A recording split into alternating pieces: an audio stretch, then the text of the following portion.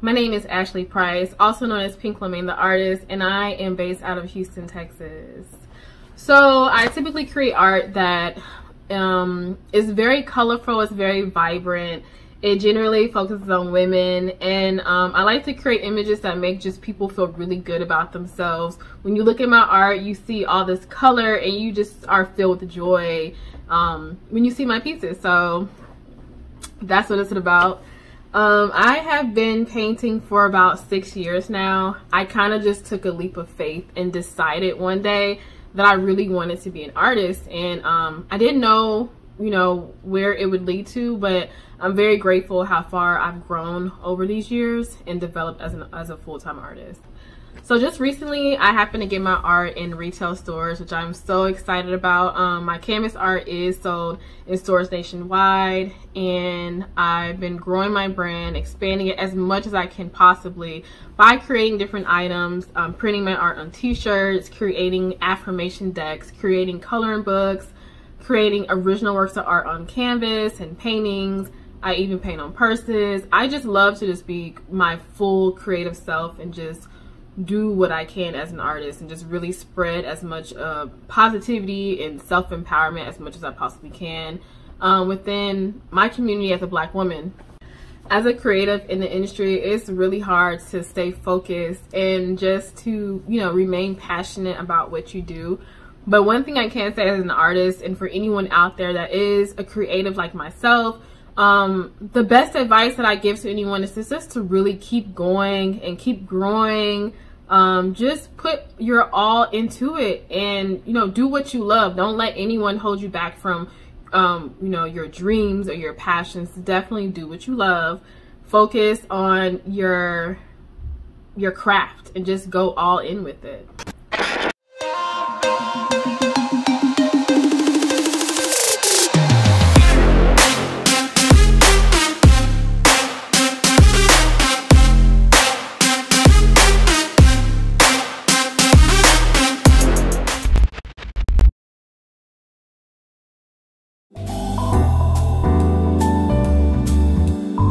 You may write me down in history with your bitter, twisted lies. You may trot me in the very dirt, but still, like dust, I rise. Does my sassiness upset you? Why are you beset with gloom?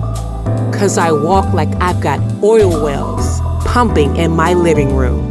Just like the moons and the suns with the certainties of ties. Just like hopes springing high, still I rise. Did you want to see me broken? Bowed head, lowered eyes, shoulders falling like teardrops, weakened by my soulful cries. Does my haughtiness offend you? Don't you take it awful hard? 'Cause I laugh like I've got gold mines digging in my own backyard. You may shoot me with your words. You may cut me with your eyes. You may kill me with your hatefulness, but still, like air, I rise. Does my sexiness upset you? Does it come as a surprise that I dance like I've got diamonds at the meeting of my thighs? Out of the huts of history's shame, I rise. Up from the past that's rooted in pain, I rise.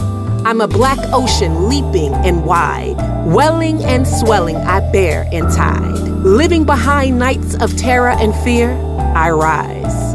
Into a daybreak that's wondrously clear, I rise. Bringing the gifts that my ancestors gave. I am the dream and the hope of the slave. I rise, I rise, I rise.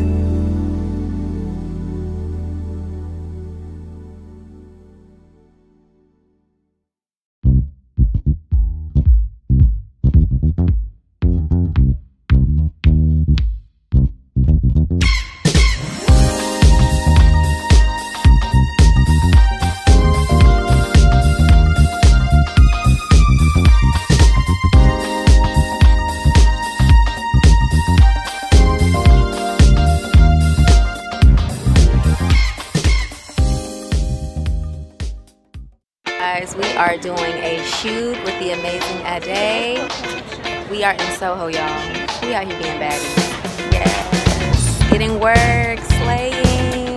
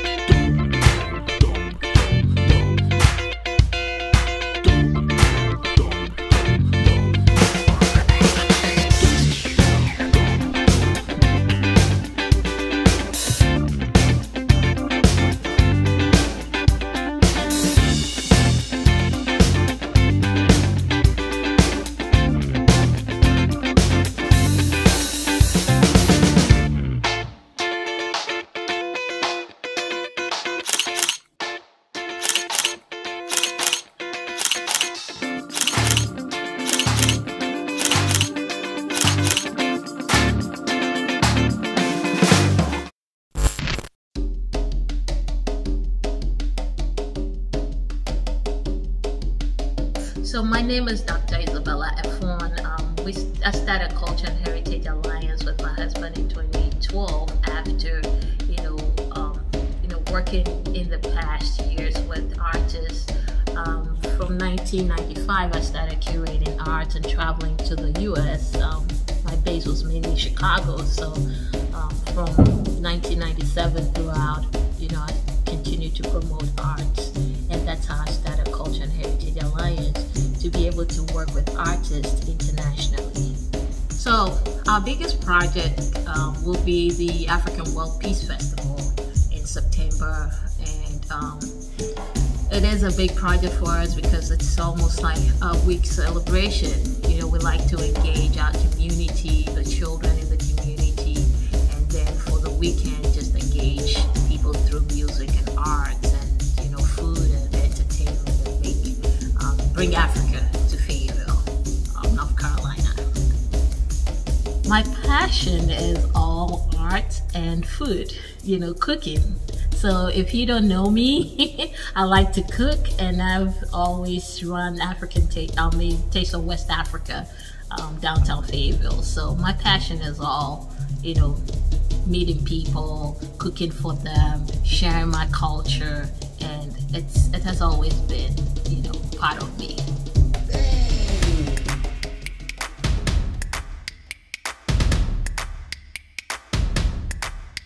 Help us continue to provide educational programs, promote peace, culture, and unity through the arts. Consider making a donation at www.cultureandheritagealliance.org. Meet like-minded, extraordinary women. Expand your knowledge base and make the right connections. What NABFEM is doing and the work that they are creating and honoring women everywhere can't be matched by anything. Celebrating 20 years of breakthrough networking. NABFEM. I think it is extraordinary, first and foremost, but it's absolutely necessary. NABFEM is the National Association of Black Female Executives in Music and Entertainment, with 20 networks located across the United States, Canada, and Africa. It's a place for us to have a voice. It's a place for us to share our voices. Join NABFEM and do it today. It's easy. One of the things that is blessing my life now, 16 years later, is that the genuine relationships that I built in 2002, now those sisters are executives. And it was a NABFEM sister who hired me. Join us online at www.nabfem.org. What's up? It's your girl Erica Banks, and when I'm in Fayetteville, I'm only listening to 104.5. Tap in. All right, cool. You ready? All right. How you doing, Miss Erica? I'm good. How are you? I'm wonderful. So you're back from Atlanta. I am. Doing All Star. How was it? Woo, lit. Lit? Yes. I couldn't make it because the traffic was bad, and I heard they were stealing cars. Oh, you know what? They was breaking in, stealing. They was taking tires. I mean, we appreciate you coming on and being here with us. We know you're busy. We know you're hot right now, so I know your schedule is hectic. Crazy. So, for the people who don't know, where are you from? I'm from Dallas. Dallas, Texas. Okay. Yes. A lot of people think I'm from Houston. I'm not from Houston, y'all. I had to keep correcting them today. Kept saying Houston. I said, she's from Lord. D-Town. Thank you. Yes, indeed. So, being from Texas, how often do you get back to go home and visit your people? So now that you got this stardom, really now it's rare. It's so rare. I can't even remember the last time I went to Dallas on a personal, day. But it's all good. I know they missing you. They are, but that's why we got the phone. That's why we got the phone. So we're gonna go a little back. You talk about your history, and then we're gonna go forward. Okay. So I was reading that they said that you got into poetry first, right? And that was your first love. Can you tell me a little about how how that started? Was you always writing? Or? Yeah, like in school, language arts or writing was my favorite subject. I just love to write. So, with writing, you write stories, you write poems. So I found the love of poetry as a kid, and then I grew up, and I just kind of transpired it into rap, and now I'm talking to you. Dallas must have good education because you said language arts. You know what? That's how you know. So we say English class. That was English class. You want to go the easy route. You want to be lazy. You was a lazy student. I was. I wasn't barely there. That's what it was. Okay, at least you honest though. Okay, so you finished high school, you graduated, and I also read that you went to college as well. And I think a lot of people don't know that you educated and you were going there to be a nurse. Yes, I was. Now, could you save lives right now? Did you get that far? Well, if I fall out, don't fall out in front of me because just don't do that. Oh. But yeah, I didn't even get as far as into the program. I was just like, you know what? I'm going to try music because I don't think this is really what I want to do, you know. So I tried music and it worked. So how did your family take that, being that they're so pushing education? I think I read that your father is a nurse now. Yes, he is. So I figured that's pretty much the resion why you got into it. Oh, my dad a nurse, that look cool. Let me do that. Nah. And how did they take it when you say, this ain't for me? My mom, she cried. She cried. My dad, he was just like, it better work or you going back to school. So, yeah. But it worked. So they good it worked, now. Yeah, because now he can stop working. Oh, yeah. Okay, my mom already talking working. about a Benz truck. I'm relaxed. Hold on now. So, coming from school, and then you stop going to school, you're going to do the music thing all the way through.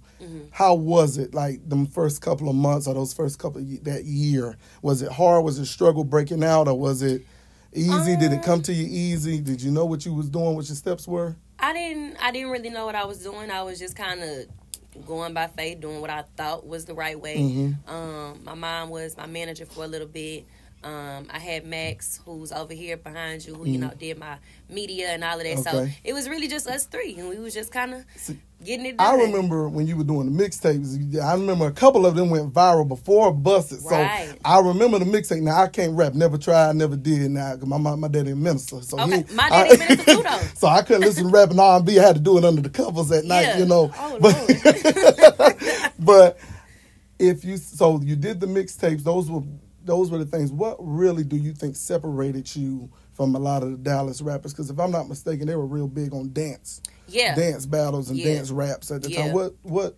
I don't know too many Dallas female rappers that are out there. So I know you probably like bored tearing up all these guys. Yeah, with me, it's like you said, Dallas is very cultural when it comes to dancing. So a lot of artists do make the dance music, but I'm not a dance music kind of person. I can make a club record, but that's different, And with me and just my consistency, I put out 3 projects in a year by myself. So nobody was doing that, but that's what set me apart. So we gonna fast forward. So when the Busted it exploded, like it came out of nowhere. TikTok is just phenomenal. Yes.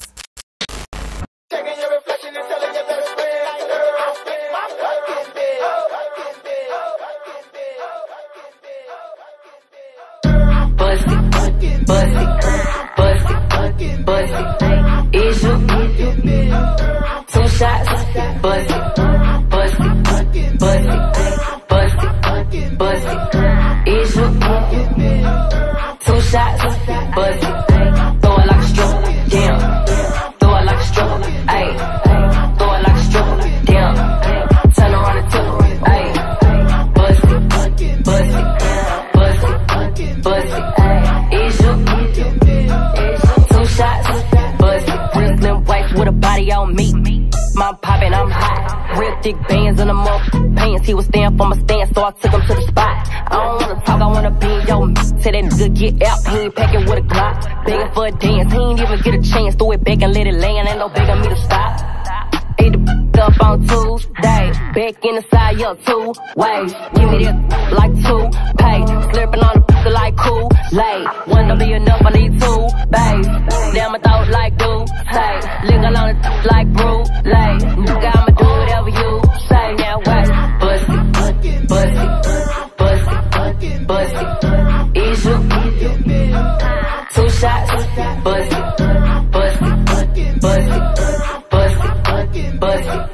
is you 2 shots, busted, throw it like a stripper, damn, throw it like a stripper, ayy, throw it like a stripper, damn, turn around and tip, ayy, busted,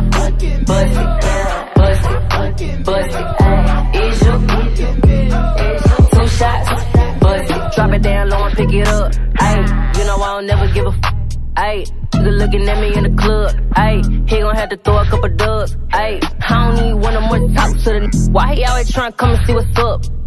Brown liquor all in your cup. Ayy, say he wanna put it in my couldn't make it to the club, so I'ma throw it back on FaceTime. I don't never be on no Tinder, and I don't never be on no date line. Told me I could have a couple racks, shit.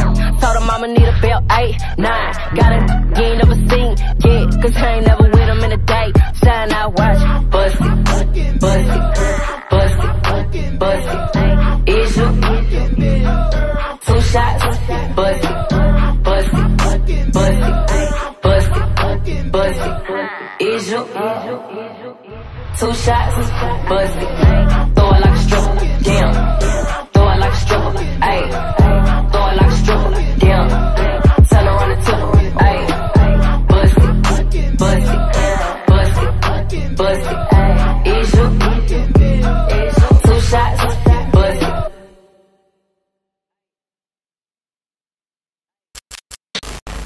When did it first get to you that, you know, thousands of people were out here doing this busted challenge? Like, did you recognize it? Did y'all put it out? Did y'all put it out first, and when everybody just thought it was just a miracle, or was it? Did it hit you like, you know, hearing your song on the radio for the first time?